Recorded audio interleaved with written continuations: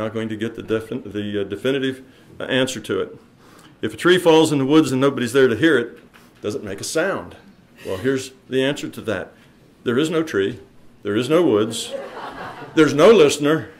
They're all virtual, statistical, and probabilistic. Okay, now how does that work? So a man walks into a woods. Okay, this is a virtual man, walks into a virtual woods, and what's rendered for him? What's rendered for him at that instant, because it's probable, because of all the history and the background and so on, that there's a dead tree standing there. And it's kind of wobbly, but it's still standing. And that's what gets rendered to him. Okay, let's say that this is the first time he's been in that woods, but he sees that dead tree. Now he goes away and he comes back 5 years later and he walks into the woods, and what's rendered for him? A tree lying on the ground. Why? Because that's probable. Because 5 years later, probability would say, given the rule set, that because of winds and storms and the natural things that would happen over 5 years, that tree would fall over. So you see the tree was standing, then it was laying on the ground, but it didn't have to fall. It was just rendered to him standing, and it was rendered to him laying on the ground, because that's when the measurement was made. And when the measurement's made, you go to the reality is just a probability distribution, just like those particles. Hey, these particles make up all this reality, don't they? I mean, everything here is made up from those little particles. And just because it happened with photons, it also happens with electrons and protons and atoms. All massy things are just probability distributions until they're measured and come into this reality frame. Okay, that's a fact of physics. So it gets rendered based on the probability. So we find out that this whole concept that is said just to be only used for the very tiny little things in quantum mechanics, only on a subatomic scale does this hold. It doesn't. It holds in everyday life. Our whole life is governed by the same principle. Doesn't that seem odd to you, that there's this general physical principle and it only holds for little things? No, it holds for everything. It's one principle. Okay, so let's go on to the next one. I'm seeing Shirley eyeing that big hook. I need to move on before she gets after me. Okay, you are consciousness experiencing a virtual reality generated by consciousness. So you see, you're part of the creation as well as part of the, as well as the experiencer. You're the creator and the experiencer both. Okay, the system's designed to facilitate its own evolution by facilitating our evolution, and gives us a PMR where experience and feedback, facilitates that. Now, consciousness intent changes the probabilities. So we talked about that future probable database. Your consciousness can change the future, can change those probabilities, because your consciousness, the system's consciousness, the reality is just data. Okay, now how does that work? Well, you've heard of the power of positive thinking, right? 1950-something, Norman Vincent Peale wrote The Power of Positive Thinking. What everybody knows, that's obvious, right? If you think positive things tend to happen. If you're a very negative person and you're just grouse about how awful life is, you end up having a lot of awful things you have to deal with.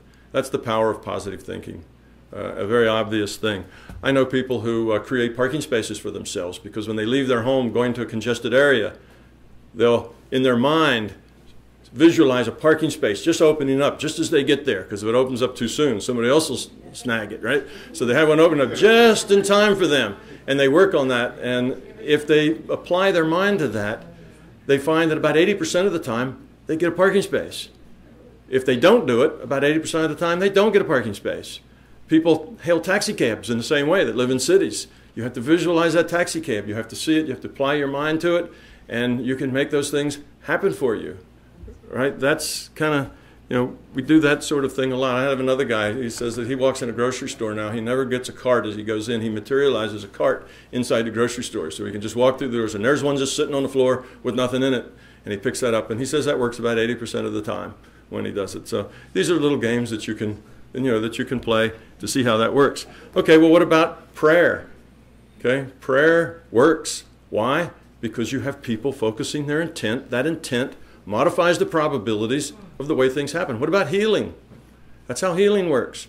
You heal not because that little black thing, disappears with that, that imaginary black thing, that symbol black thing with that symbol light. All those symbols are doing, those are just tools and metaphors that help you focus your intent. It's your intent that changes the probabilities. Consciousness is the only active ingredient going on here. The rest of it is just tools. All right. What about the placebo effect? Very widely known effect in medicine, right? You give people a pill that's got sawdust in it or something, and most people say sugar, but sugar's so bad for you, I can't say that. So it gives you a pill with sawdust in it or just cellulose, and they take that pill and they're told the same thing that people are told to take the medicine. They're told, this is a wonderful new pill, we've just invented it, it's great, it's going to cure your disease. They take that pill, and about 30% of them makes them better. And it's not that it makes them feel better or just think they're better, it actually heals them, makes them better. How are they healed? How does the placebo effect work? It works because they now have a positive intent, and that positive intent modifies the probabilities. Okay? And once you modify those probabilities, you're modifying what you're going to find when you take that measurement, right? You're modifying that probability function. You're modifying the probability wave function, if you will. Okay, now that takes us to one that's kind of been rampant in the last some years. What about the law of attraction, right? That law of attraction, that's the same sort of thing, right? You use your mind and your intent to program, they say the universe, but it's really the larger conscious system, to give you what you want. Okay, well, that works in that you use that intent, you can modify the probabilities, sure enough. But beware, you have a system that is generated to help you evolve and has this feedback in it so that your intent does modify future probabilities. Therefore, it modifies your future choices that you make, future measurements, the results of future measurements. But at the same time, this system is here to help us evolve. That means lowering your entropy by getting rid of ego, getting rid of fear, becoming love. So now take a system that is evolved to respond to your positive intent and to help you drop your ego. You see, you're asking, if you use this law of attraction to aggrandize your ego, to get stuff because you want it, because it makes you big and important and so on, then you're asking a system to use itself against itself. What's probably going to happen is that you may even get what you ask for, but you're also going to get a lesson that comes with it that will help you decrease that ego. And here's an example. There was a fellow who wanted $100,000. If his life would be perfect if he had $100,000, so he spent his time focused on that $100,000. He saw pictures of a man walking down a corridor in a suit, handing him a check for $100,000. He worked on it and worked on it and worked on it. About 4 months later, his mother and father, his brother and his sister and all their children all died in an automobile collision. And he was the sole heir, and he got $100,000, and that man walked down that aisle and handed it to him just like he saw it. Well, now there's a lesson in ego. So if you're going to ask a system to work against itself, you better be careful, not necessarily what you ask, but why you ask it. It needs to be for the right reasons. So yes, law of attraction works, but don't ask it to work with your ego.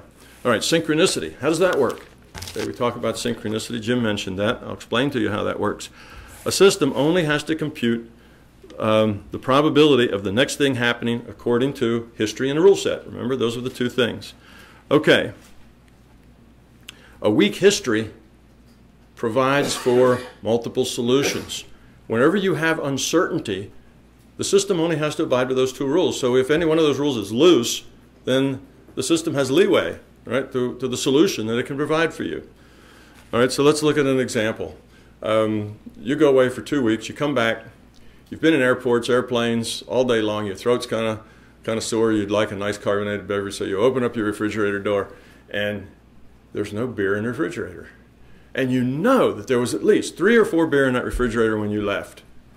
And then you think, what happened to the beer? And you go, oh, I bet the guy that comes in that gives the dog, water and food, he's been drinking my beer, I bet. Well, perhaps not. You see, unless you took a picture of what was inside that refrigerator, it's not really a part of the record. It's just your memory. And, everybody knows memory plays tricks on you, right? And memory's not that good. So when it comes times to open that door, what are you doing? You're making a measurement. When you open that door, you're making a measurement of what's inside that refrigerator.